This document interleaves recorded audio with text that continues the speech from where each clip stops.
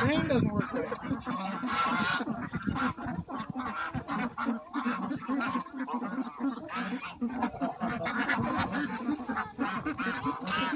It's almost every bird. There's a few off in the back a bit, but feeding time.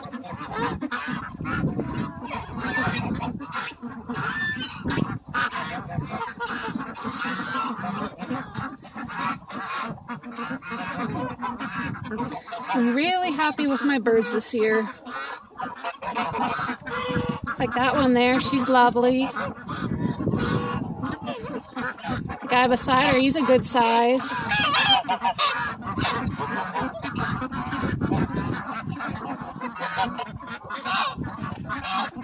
And they're a decent size right next to those big geese too. Everyone's still looking scruffy from molting for the most part. Although she's looking very lovely. I think she's done molting.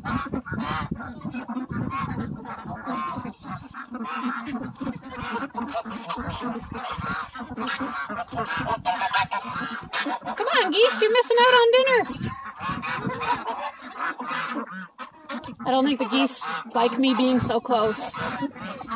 The Chinese and the buffs are a little more wild. They're not as used to me yet.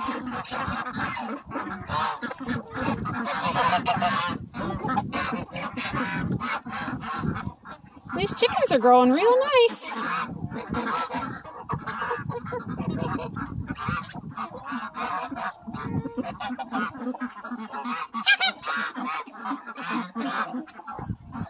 So there's a mama, she's full grown, and that's one of her daughters.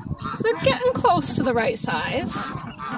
They still got a ways to go, but almost there.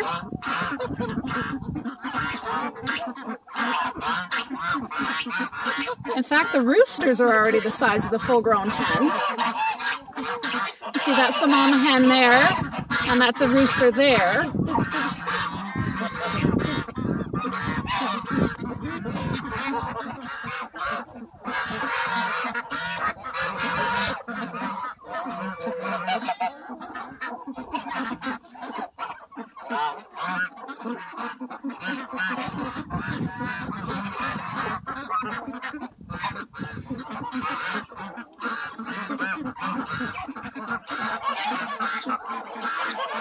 Lacey here, the oldest hen, she's looking a lot better. Her feathers are coming in nice.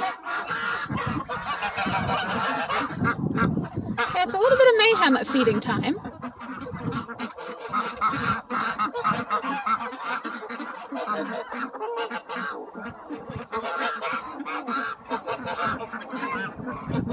We're being watched.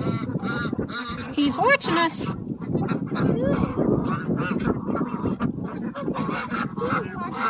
One of the Muscovies was watching us, Gideon. Oh, hi. They look so nice when they're not muddy. Yeah. Hi. Hi, Gideon. I like the farm. Can you tell everyone what our farm name is? Grace Meadows Farm. Grace Meadows Farm. There you go. I love this farm. It's our reddest farm yet from all of our farms. Sure is. Look at that one. That's a nice bird. When we got our actual farm is Really nice.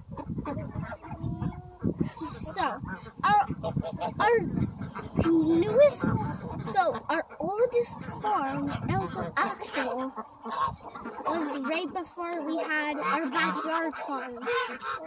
Yeah. Actually, right after. I forget. Mr. Trunkle's getting their wing feathers. Yeah, he is. Mr. Crunkle's there. You can see his pin feathers in his wing. He's molting, and he's got new wing feathers coming in. Which the old ones were clipped, because when I got him, I didn't want him flying away.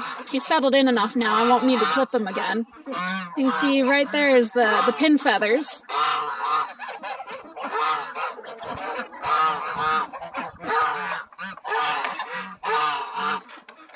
And another month or so, I'm probably going to be sorting these birds.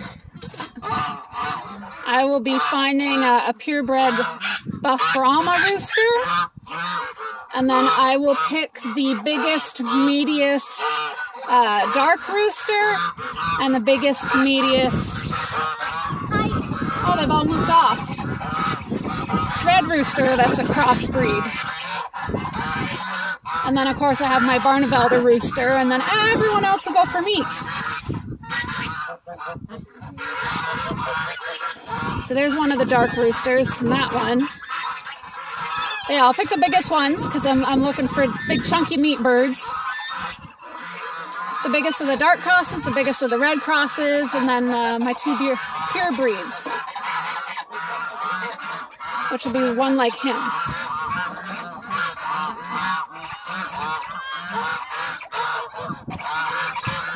And then I may keep all the hens. I've got to look. Any really small ones will go.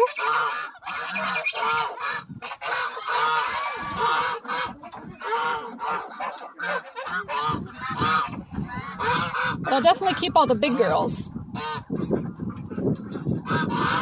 Mom, can you help me? Hi. Hi. We have It's... gone out to a dock area. Yeah, there's the dock for the Chi-Chi-Mon. We are on Manitoulin Island, right at the south, waiting for the Chi-Chi-Mon to come in, and we'll load up and head over to the Bruce Peninsula. But we've climbed down to a quiet area. Boat! Horns! Ooh, away from the crowds. And the boat horns are honking!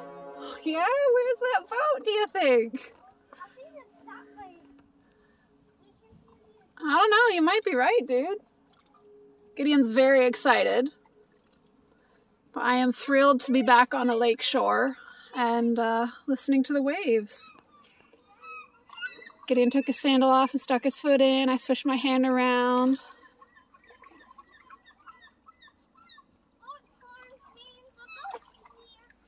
I miss being on the water. There's the Chi-Chi-Mon coming in.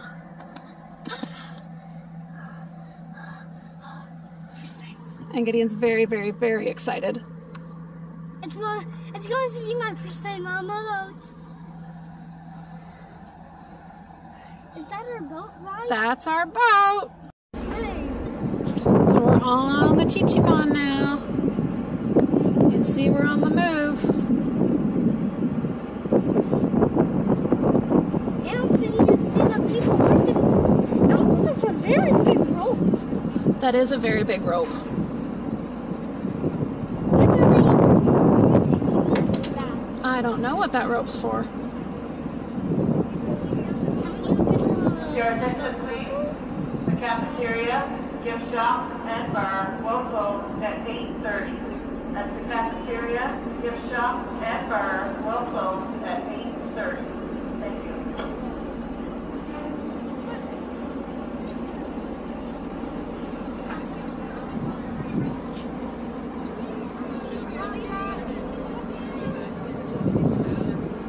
Oh, we are picking up speed, Gideon.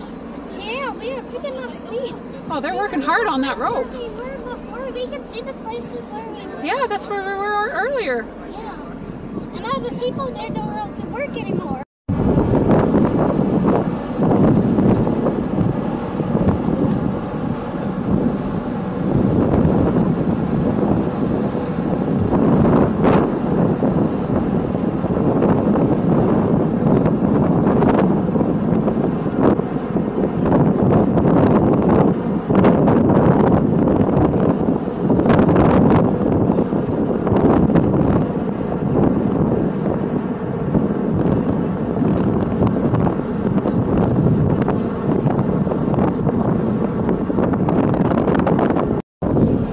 Is there anything you want to say? Hi, we're on a boat. Yeah, we're on the Chi-Chi-Mon. Yep. And we're crossing the lake. If you're watching, this is my second time on a boat. Oh, we're going to turn this off. They about to do a fire alarm. Well, I got back from the Bruce Peninsula to this beautiful site. Some very, very kind gentlemen from our church that we just started attending have come to do some haying for us. We got some 300-ish square bales in our barn for winter for our animals, and I don't even know how many round bales. And there's a team way off. Oh, here, they're coming up here that we're gathering. And it's nice. Like, they only cut for about 4 hours and they got a ton done, and it cured in 24, which is nice. They tedded it. It's well dried. I'm excited. We have no way to sell it because we have no machine that can move round bales, but we got it done. It makes me happy. I can get out in the fields a little easier, kind of see what the grass is like, what the conditions are. I'm very happy.